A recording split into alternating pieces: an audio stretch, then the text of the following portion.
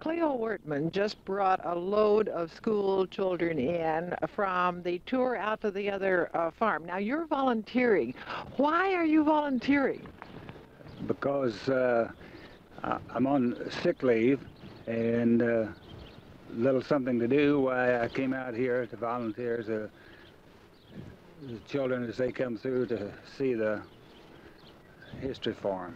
Now, you said it's been a long time since you've had horses like this. That's right. It's been about 33 years since I've driven a team of horses.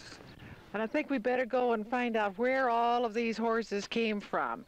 This is Chet Randolph, and you are, is it? Executive Director of Living History Farms. Now, tell me about the horses. First, well, since we're holding these two. We've got these beautiful pair of Percheron 4-year-olds. They're excellent type geldings. They'll weigh around 1,900 pounds, stand over 17 hands. And don't you think they're pretty nice and gentle for 4-year-olds? They're real nice. They're yes, real nice. They're really nice, aren't they? Lots of power there, and we take them on the hay rack to take the children out to the Pioneer Farm, as well as we do have a tractor as a backup also.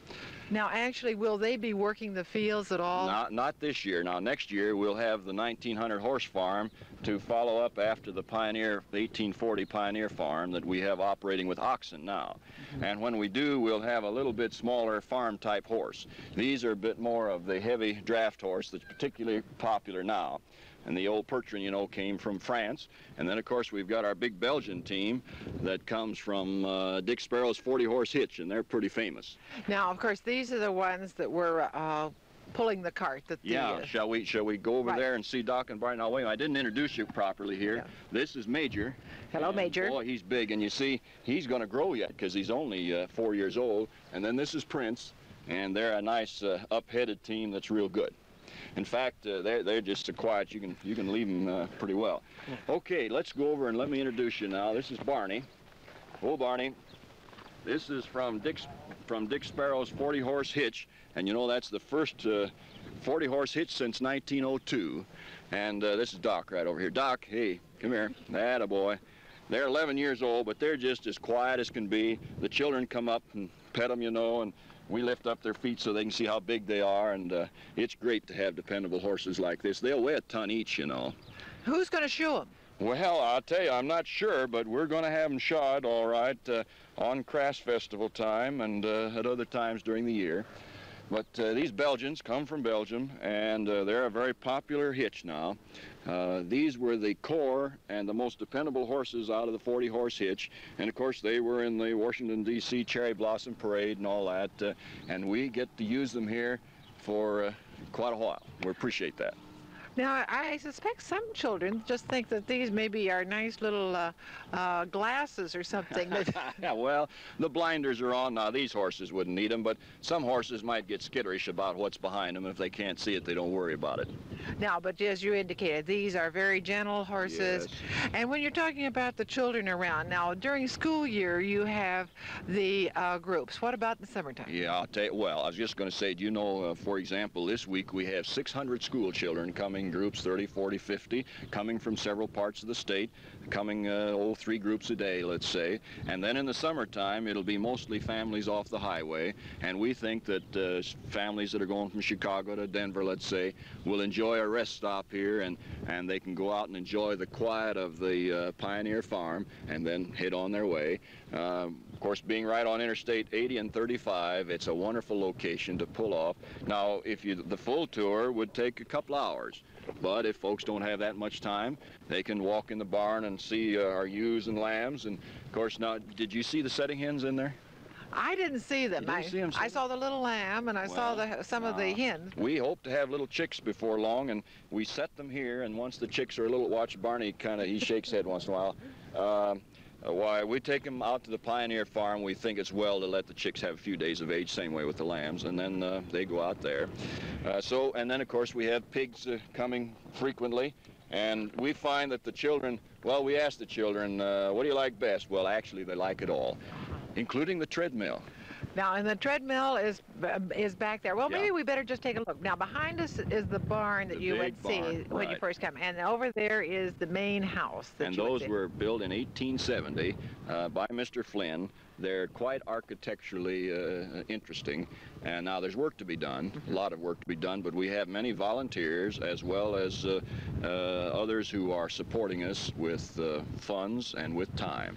Now, as you go around, then you have the little building there, then you have the loom house. It has a very old loom, which again, I've heard several older ladies say, now there's one I haven't seen in a long time. And we have spinning like out at, the Pioneer Farm most daily, and then when we have our special events, we have the weaving as well as the loom. So you see, we can show particularly children, but I think many older folks like to go from the ewe with the wool, through the carding, through the loom and the spinning and all. Now, and then if you go on around here, you have the repair shop and the museum and some other things. That's right, and our Pioneer Museum is just a start, but again, many folks have given us things, and they'll be giving us more now that we're more prepared, and this will gradually improve in its display. Now, just a second on the treadmill, you see, when we have younger children, it's a little hard for them to comprehend history. I mean, you know, 3 years seems like a long time, let alone 100. But if we can get them on the treadmill, then they can see that when they didn't have electricity, Barney, just take it easy, and when didn't have gas engines, you had to use a sheep or a goat in a treadmill.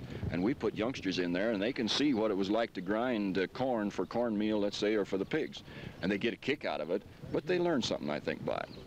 Now, of course, this is all here with the museum and all this. Now, you keep saying going to the other farm. Now, how do we get to the other? And if we were just coming off the interstate, yes, would we be seeing the other one? You come off the interstate and spend a little time here in the headquarters, about a half an hour, let's say, and then we go either by horse and hay rack, or if they prefer, depending on some of the older folks like to have a little nicer seat, why, then we'll take the tractor, or it's a little faster back up.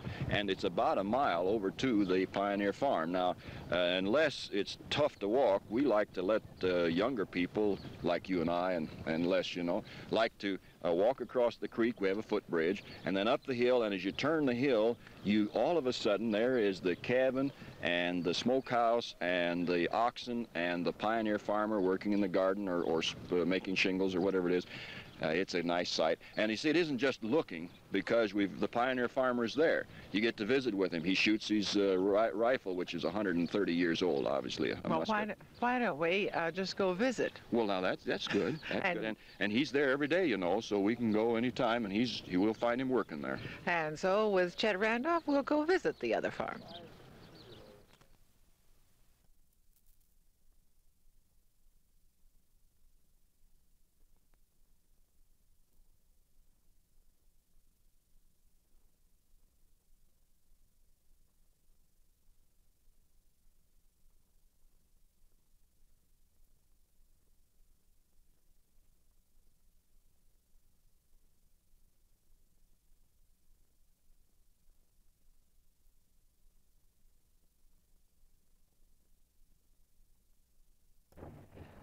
We're now on the way over to the Pioneer Farm. Actually, the Pioneer Farm. Mm-hmm. And we're coming by the wagon through the mud pile. Yeah, we went under the interstate, which we're fortunate to have, and now you see we're in the farm section, a different tempo of life here. And as we head down across the creek here, why, we're in the wonderful timber area. It's peaceful. We've got a lot of squirrels because of all the oak trees, rabbits, some muskrat swimming there. You know, it's really nice. And then, of course, quite a few cows and calves that look good on the green hillsides. And then fairly soon, when we come up around the rise, why, you'll see hold them back there, Cleo. That's it. We'll see the Pioneer cabin come into view. Now, this you have as the route that you bring most of the people in. That's right. Mm-hmm. Now, of course, next year we'll add another to the route, and that is the 1900 horse farm. But for this year, we have the Pioneer Farm completed, and that's our feature. And so that we're going to have actually a 50-year span on the farm. What about the one of the future? Well, that'll be the year after that, and again, we want to look ahead as well as look back, which tells the total story of agriculture. We want to appreciate the heritage, some of the courage that it took, but at the same time, we want to look at the progress that we've made and get an appreciation of our food supply and the farmers who raise it. Now, actually, Darwin has tied both of them up, Yep. And he's putting on the yoke which he made himself. The yokes that we had here weren't big enough because these oxen which came from Maine weigh a ton apiece, and they were just too big. And Buck on this side with Broad over there, the off ox, the near ox is Buck here. But you can see that's a pretty good sized job. Fortunately, they're quiet. Now, how much? Here's the bow, Darwin. These, a 4-H girl trained these, and they were also in the logging business up in Maine. And Darwin works them here. Again, where are the pins for the top? Oh, he has them in his pocket. Got them. Yeah, the thing again is that we have the oxen power because it wasn't until at least 1850 that the horses came in prominently. Oxen were dependable, they were sure keepers, and they had lots of power. Now, they weren't too fast, but they were dependable. Were they cheaper to keep? Darwin, were cattle cheaper, you think? They'd graze easier. They were cheaper, and you could eat them if something happened to them. Yeah, that's right, but you could, they do a little better in grazing on their own. And again, partly they didn't fuss and fret, you know. You can see how docile that they are. They don't waste any energy. Probably couldn't hear Darwin, but he was saying that they were cheaper. Not only that, you could eat them if necessary. Mm-hmm. Yeah. Now, actually, to hitch them up to the wagon, you actually take the tongue of the wagon and put it into what? It goes in the yoke ring. That's the iron ring that's hanging between the oxen. And oxen differ from horses in pulling the wagon in that the oxen pull from the end of the tongue and the horses pull from the double trees at the back of the tongue. Now, actually, if you were pulling a log, you'd put the chain there too, wouldn't you? You use a log chain then, yes. I have an 18-foot chain that I generally use in the timber with them. Now, how do you train an oxen? Well, there's two ways. You can break them out as a calf, which this team started when they were about 2 weeks old, and they're about 9 years old now. And then a lot of the logging companies and the road companies that worked great numbers of oxen, many times rough broke 3-year-olds, which is just putting a unbroke 3-year-old steer in a yoke with ox in the head and behind and one broke one beside them, and they either came along or were dragged along. How did you get interested in oxen? Well, we worked a couple of teams over in the Glidden area where we had our own museum for 5 years. Obviously, this is late spring, and this is the garden, and nothing's come up yet. Well, we've just gotten our garden in. It's been a little wet this spring, and I put potatoes and onions in yesterday, and we have parsnips and turnips to go in yet today. Are there any special techniques that you use that the other gardeners of Iowa would not be using? Well, nothing in particular. Of course, it's not fertilized or anything. And all hand spaded and all this? Pretty much, yeah. We still use the old way here. Now, as far as this area over in here, what do you have? Well, this area over here is our place where we do the shingle making and saw our firewood and just generally work with the wood over here. Do the people enjoy coming out? What about the little children? I think they especially enjoy it. They get to see some things that they're maybe not aware of before, and I think that they do enjoy it. Do you plan to stay? Well, I've been here 3 years, so. And you now see the cabin that's about 2 years old, that was built by Darwin Tatey.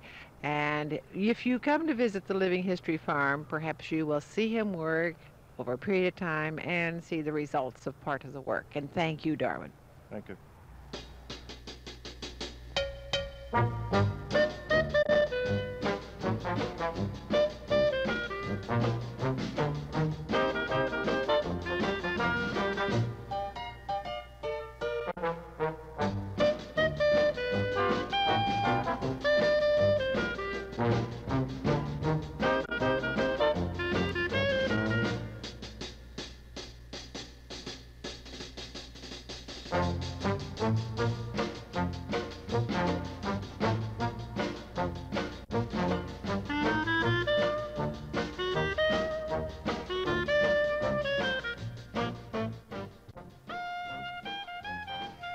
In order to get to the Living History Farms, take the Hickman Road exit for I-35 and I-80. That's Interstate 35 and Interstate 80. Exit number 32. If you're driving out of Des Moines directly, take Hickman Road. The address is really 2600 Northwest 111th Street, but that is Hickman Road if it went that far. 4 opportunities this summer have been offered for attending special festivals. The summer special events are Crafts Festival, May the 12th and 13th. 50th anniversary of the Department of Agriculture, June the 23rd. The Grain Harvest Festival in late July, and the Corn Harvest Festival, October the 6th. If you want more information concerning these events, or if you wish to visit at other times, contact Chet Randolph, Executive Director. His address is Living History Farm, 2600 Northwest 111th Street in Des Moines, with a zip code of 50322, and the telephone number is 278-8936. It is listed in the Des Moines phone directory.